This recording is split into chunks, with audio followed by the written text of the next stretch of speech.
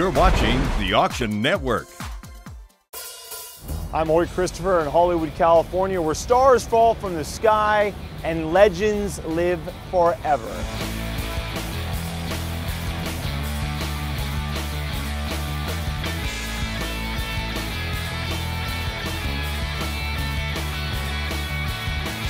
In this star-studded auction, we'll discover why some of Tinseltown's biggest divas still command an audience. You're not going to believe what this cocktail dress worn by Marilyn Monroe went for. This is the Marilyn Monroe, Norma Jean Dougherty first contract from 20th Century Fox. Dated August 24th, 1946. She would have been 20 years old. $12,000, $13,000, $14,000. Today they were auctioning off a check signed by Lucille for her utility bill, and it went. I mean, people want that. They want to remember her. Joan Crawford collection of love letters handwritten to a beau when she was a teenager, 1923. Golden Age stars still command an audience today and always will. Glitz, glamour, and intrigue. It's all next with Bonhams and Butterfields Entertainment Memorabilia Auction.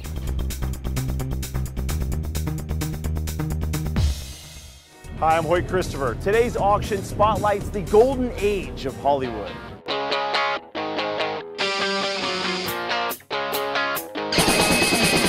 The Marilyn Monroe cocktail dress, the Lucille Ball signed check, Joan Crawford collection of love letters, $1,300, $1,400. Sold to your bidder. I think entertainment memorabilia is so important and valuable to the public because we have an emotional connection to the characters and stories that actually relate to different points in our lives. Because it's history of the past, you're not going to see it repeat itself. People collect memorabilia because it is part of the past, part of a great industry, and maybe, just maybe, some of that fame and fortune will rub off onto them. Everyone is looking for a decent investment that ultimately will yield some profit.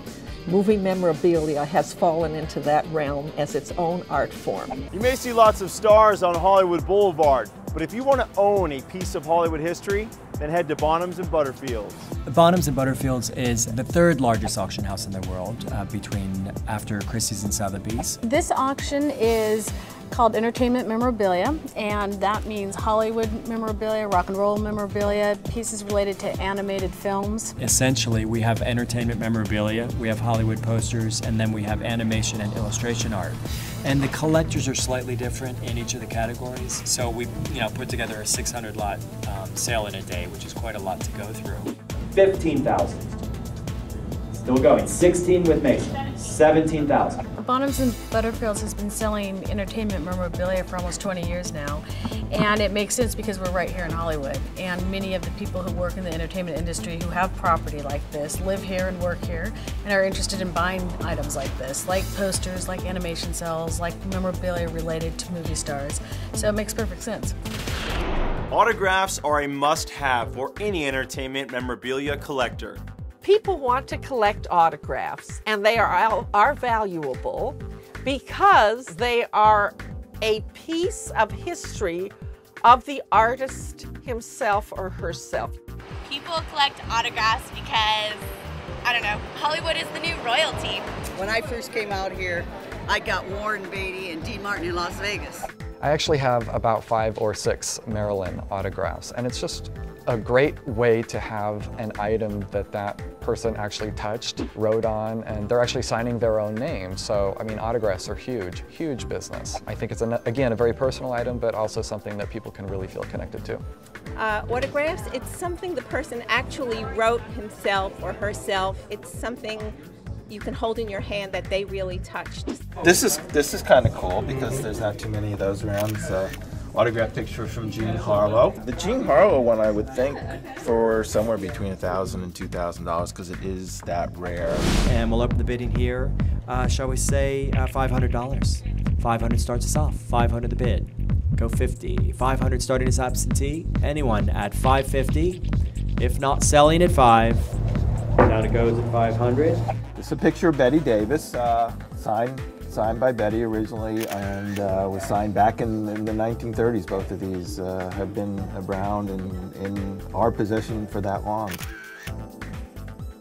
Bette Davis for a little bit less because she had a longer career in Hollywood, and there are a lot of autographs. I think if I saw one, there's another Bette Davis picture up there so probably several $100s for that, we hope. At $192 here, to the gentleman go 25. At $200 we have 25 on this side. $250 if you wish. $250 again. $75. $300. $25. To my left at $325. Fair warning. Sold at $325. We have a great collection of Joan Crawford handwritten letters that she wrote to a boyfriend when she was 17 years old. I never understood kind of the softer, mushier Joan Crawford movies, but I certainly get the hard as nails Joan Crawford, and those films are great. Joan Crawford collection of love letters handwritten to a beau when she was a teenager called Billy Cassin, 1923. I think she absolutely loved being a movie star. She loved being glamorous, and she loved having relationships with men. She had many relationships throughout her lifetime. She was married frequently, and the collection of letters we have is really, it illustrates the very early young woman who became what we now know as Joan Crawford. 1,000 bid, 11, thank you. 11 the bid there, 1,200. 13, 14, 15. We're at 15 the bid, go 16. Joan Crawford was quite a woman. She started out as a shop girl. She worked in a department store, was very, very energetic, creative, ambitious to the nth degree, let nothing stand in her way, and worked her way to the top. Go 16, anyone else? If not, selling at only 1,500. Fair warning. Thank you, 3499. Also hitting the block was this unique tablecloth signed by a who's who of Hollywood's golden age. This is really fun. This is a tablecloth, and it was used at Romanoff's, the famous Hollywood restaurant, and it's signed by all these different stars from the early 40s. So it was sort of an A-list of, or a who's who in the 1940s. And then later someone went over and stitched all the names with all this different colored thread so the signatures would never fade. And you see people like Orson Welles on here, Rita Hayworth, Stan Laurel, Oliver Hardy. The list goes on and on. We have this estimated at $1,000 to $1,500. 2117, a tablecloth from Romanoff's, signed by celebrities.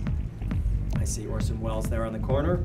Let's open the bid here at $800. $850 already. $850 the bid. 9, 50, 1,000, 11. 11 the bid, go 12. At $1,100. Any advance? Fair warning. Selling at $1,100. To your bidder, Abatel.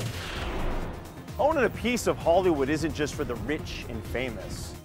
For those of you who think that auctions are for wealthy people, I'm flat broke.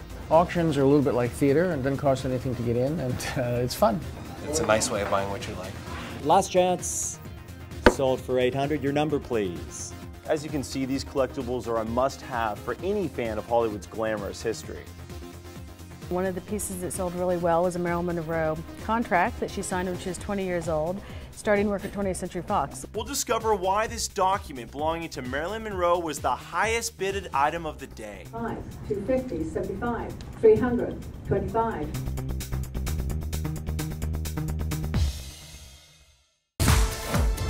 To register for future live auctions, go to auctionnetwork.com.